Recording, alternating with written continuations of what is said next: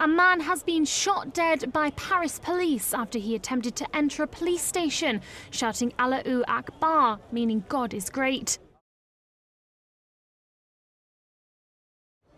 The incident took place just minutes after President Francois Hollande had given a speech to security forces in another part of Paris to mark the first anniversary of last year's deadly Islamist militant attacks on the Charlie Hebdo satirical magazine in the French capital.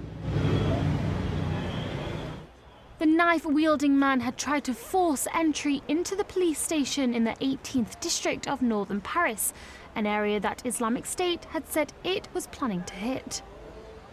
The man was said to be wearing a suicide vest, confirmed as a fake by officials.